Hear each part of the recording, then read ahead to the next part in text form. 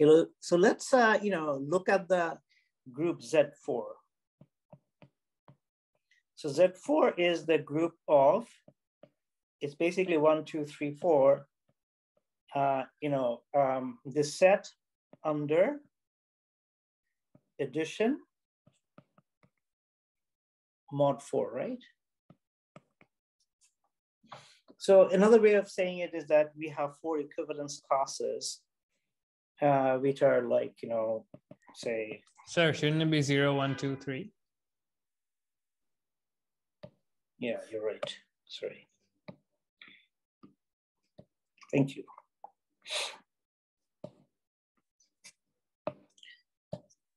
Yeah. So there is a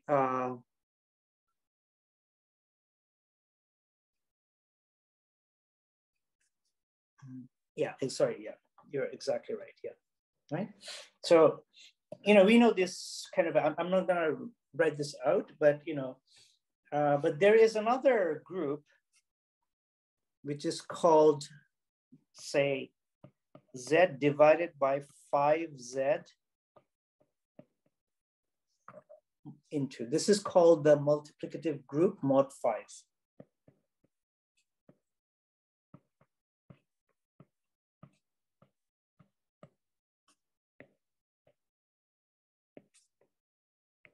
So what are the elements of this group? So this group has 4 equivalence classes, but they all differ by 5. So -4, 1, 6, 11, 16, ... That's 1. 2 is, say, ... -3, 2, 7, 12, 17. And number 3 is ... -2, 3, 8, 13, 18. 4 is -1, 4, 9, 14, 19, ... Okay. So what is the multiplication? Is just group multiplication. It's just the usual multiplication. So if I take 2 and 3, then what I have to do is that I have to just take some representative. Say you can take 12 from 2. And for 3, let's just take 3. So 12 times 3 is 36, right? So 36. So which group has 0? So this group doesn't have 0.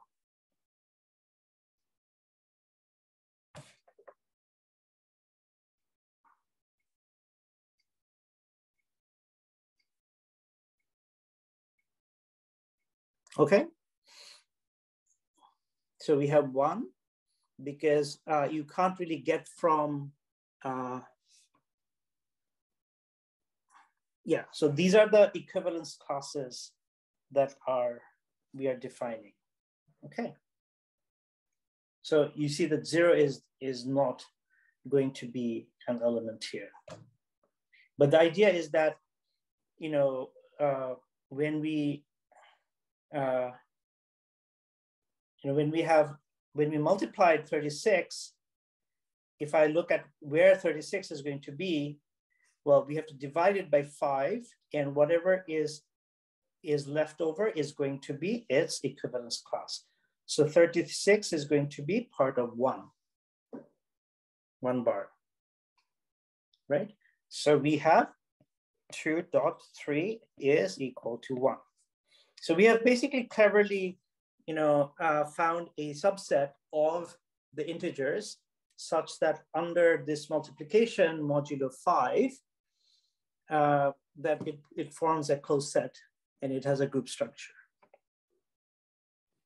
Okay. Yes, I got it. So let's take a break and meet back here at 6:15, and then we'll show how, the seemingly very different groups are actually isomorphic. Okay.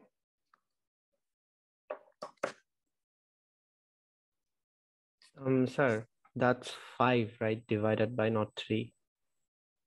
Yeah, thank you for, it's a very bad handwriting.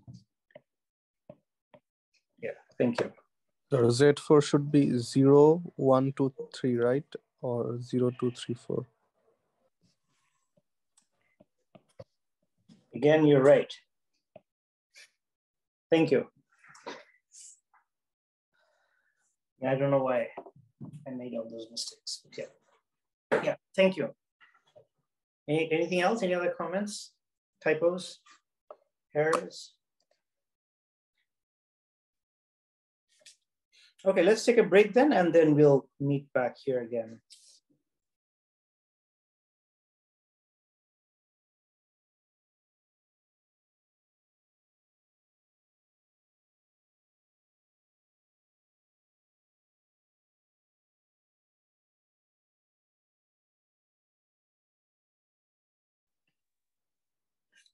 Okay, so I'm back. Shall we start? Yes. Okay, so just one comment is that, this new group, the multiplicative group mod 4, the way that we have, it's the equivalence classes have been chosen is that they exclude all multiples of 5. Right, so there's no 0, there's no 5, there's no 10, so that whatever we have left, the module, so none of the the representatives are divisible by 5. So what we have here is that as the leftover, when we divide it, we have basically either 1, 2, 3, and 4, right? So that's how these equivalence classes have been made up. And on the other hand, if I go back to this thing, like all the integers are included in Z4, and it just it has a topology where 0 is identified by 4, and so on and so forth, right? So okay, so I'm kind of taking a little bit of a time, but I think it's worth doing. Let me give you the multiplication table. Let's write the multiplication table for Z4.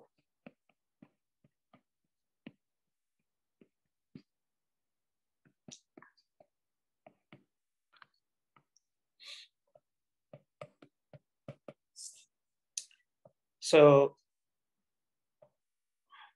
let's call this, so the multiplication for Z4 is essentially addition modulo 4.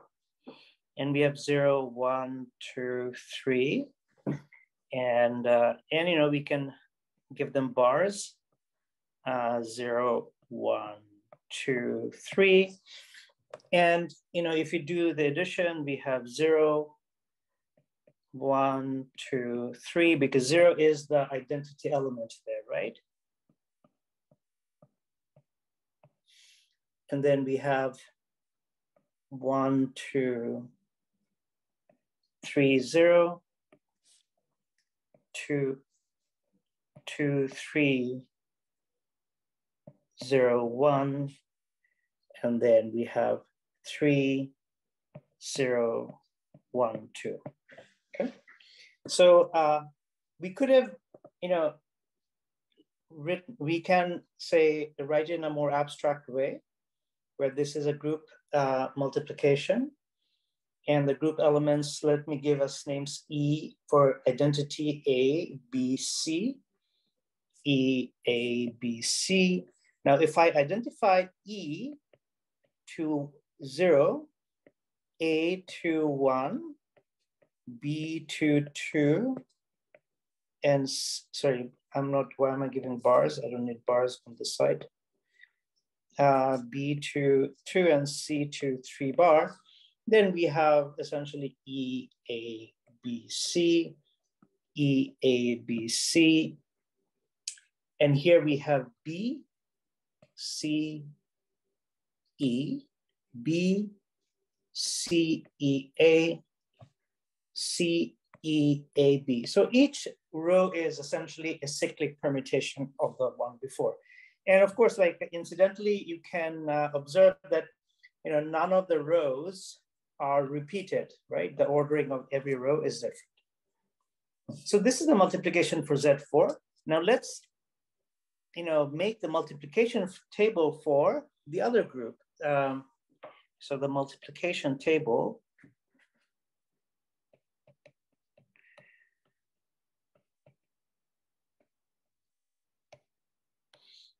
for Z by 5Z. Okay. So if I do this, then what do we have?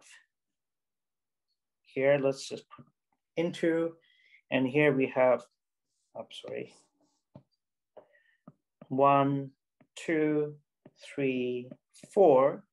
1, 2, 3, 4. Here, 1 is the identity element. So we have 1, 2, 3, 4. And immediately we can write 1, 2, 3, 4. But now you see that, if 2 times 2 is 4, right? 2 times 2 is 4. So, okay, so we can put 4 there. 3 times 2 is 6. So, which is, yeah,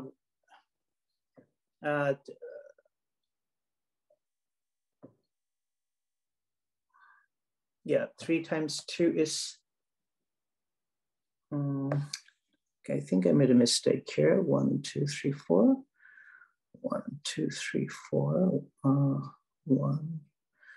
Okay, so we have 2, 4. 3 times 2 is 6, so that should be 1 here, right? Then 4 times 2 is 8, so there should be 3 here, right? Is this correct? And then 3 times 2 is 6, so there should be 1 here. 3 times 3 is 9, so that's going to be 4 here. 3 times 4 is 12. So that's going to be 2, right? And then 2 times 4 is 8. So that's going to be 3. 3 times 4 is 12. So that's going to be 2. And here it's 1, right? Did I make a mistake?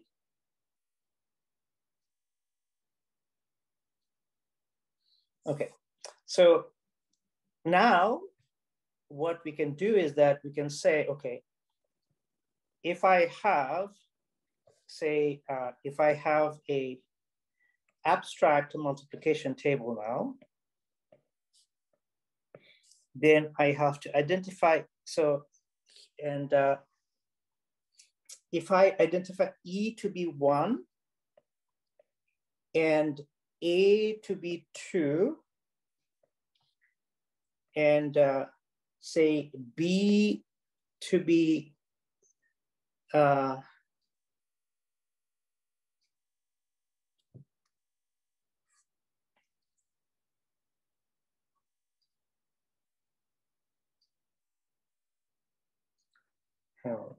did I make a mistake? It seems like it's shuffled a little bit, like you have to rearrange the rows in order for them to match up. Yeah, exactly. Yeah. So I think B is going to be 4 and C is going to be 3, right? So then the first row is going to be E, A, C, and this is going to be B, right? And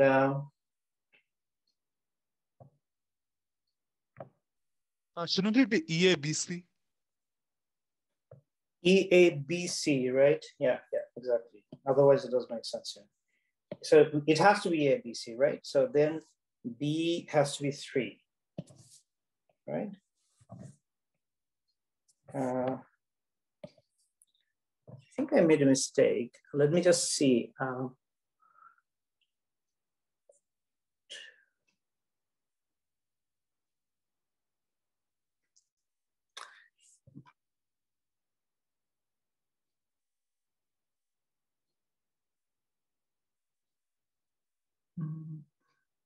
Oh, yeah.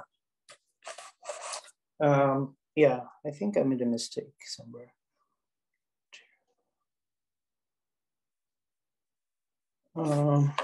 Just 1 second.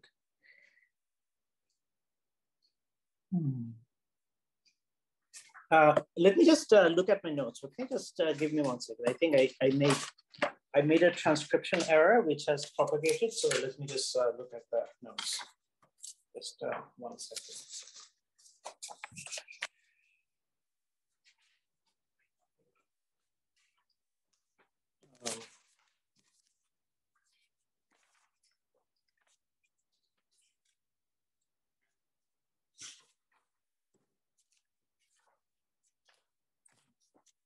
So, right.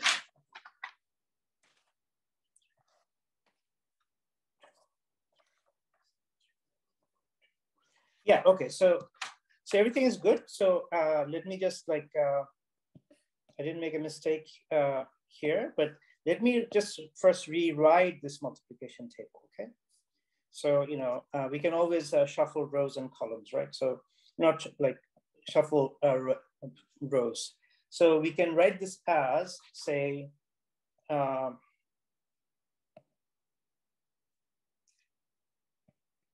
so we have 1, 2, 4, 3. So what I'm doing is that I'm just exchanging this row with this column. And I will also do this, exchange this, these 2 columns and these 2 rows, okay? Then I have, and I'm just not gonna bother with the bars. Okay, so if I do this, then I have 1, of course, this doesn't change, this doesn't change. Here, 4 comes here, and then 3 goes there. And here, of course, what was before 2, 4, they won't change, but these 2 guys will now switch places. So we get 3 and 1. And now here, 3 and 4 will switch places. So we get 4 here, and we get 3 here. And we would get 2, 1, but except now, because we have also exchanged these things, we get 1 and 2. And now, and the last row, we get 3, 1, 2, 4. Yeah, okay, so this multiplication, these are the same multiplication table, right? Tables. And now, suppose I say, let me call E 1, and then A 2, and then so A, we have their bars here, and B, say 4, and C 3. Okay, and then what we can do is that we can then write this multiplication table in a more abstract form.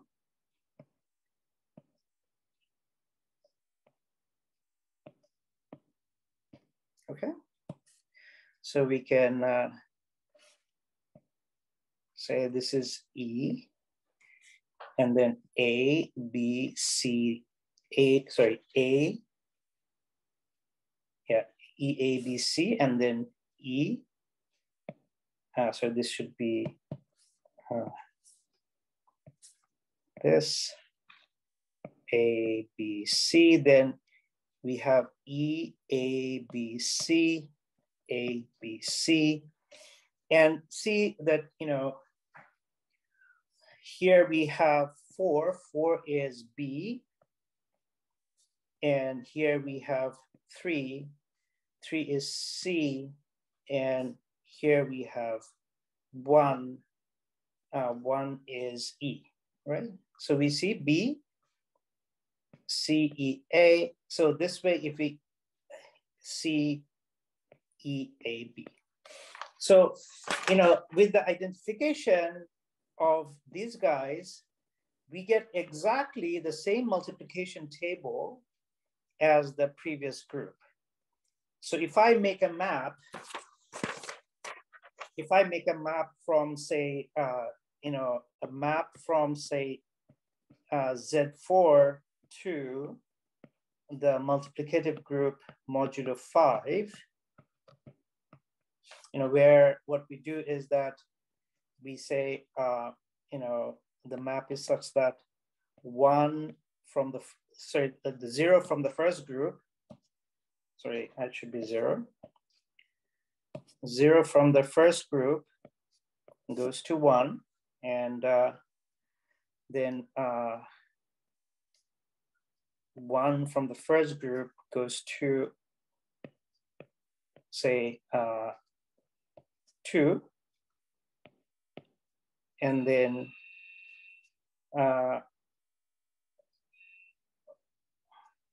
2 from the first group goes to, say, 4, and 3 from the first group goes to 3, then we see that, and that the first group has the plus, mod 4, and the second group has, multiplication mod 4. These are the, this is the map between the two different group structures. So then we see that we have an isomorphism, right? So this is an example of an isomorphism between two groups. Okay, is that clear?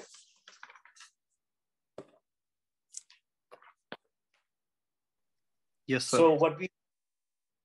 So what we have here is a one-to-one correspondence. It's also onto, and that's not enough.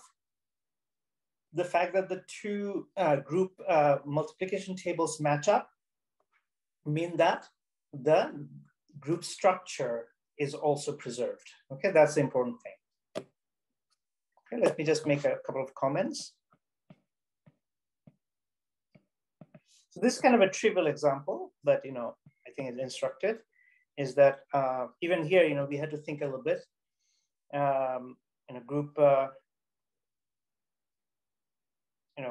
map is one-to-one and onto. Number 2 is that in a group structure is preserved. So that means it's, number 3, this means, this is a group isomorphism. Okay, any questions?